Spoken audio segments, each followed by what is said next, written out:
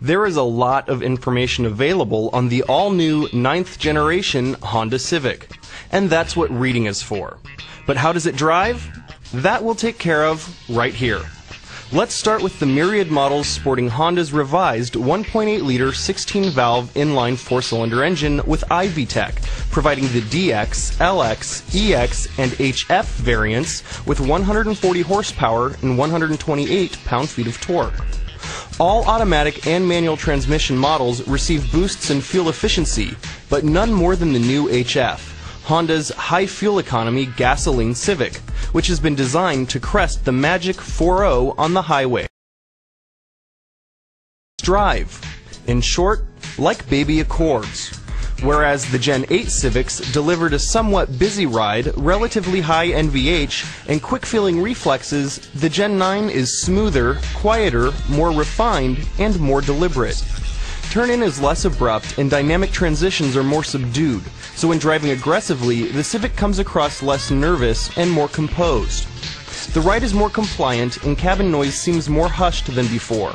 Of course, under wide-open throttle, the 1.8 is still a busy power plant, a reminder that the Civic is designed more for fuel economy than high performance.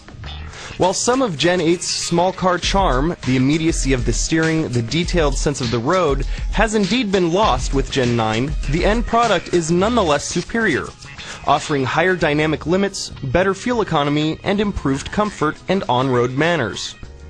Outside of the 1.8s, a hybrid and compressed natural gas model will eventually be available and we'll cover those at that time.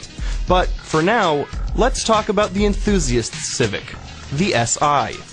The bad news? The new 2012 Civic Si is no longer blessed with a spine-tingling 8,000 RPM redline. The good news? Everything else. Yes, the high RPM screamer that was the 2-liter 197-horse 2011 Si is gone. But in its place appears the mid-range monster 2.4-liter 201 horsepower 4-cylinder engine with a 7,000 RPM redline. Not only are the new SI's 4 extra peak ponies realized 800 RPM sooner than before, but its 170 pound-feet of torque come on board 1700 RPM earlier. The welcome consequences are usable power and pound-feet, whether zipping through cities, canyons, or carousels. In fact, there's enough torque now that the helical limited slip differential creates modest torque steer when exiting a tight turn, whereas the previous SI required a downshift or 2 to net passing power. The new car just asks for more gas. Further, the 2.4-liter hasn't lost the SI's signature racy roar. It's simply matured. Now more Robert Plant than Kurt Cobain. The standard 6-speed manual is as slick and sweet as they come. It's so excellent that it even has the power to convert a dual-clutch diehard. Better yet, the brawnier powertrain delivers improved fuel economy over last year's, now rated at 22 miles per gallon city and 31 miles per gallon highway. The SI's revised EPS is also noticeably better than its predecessor's setup, providing superior off-center weighting and a more organic feel.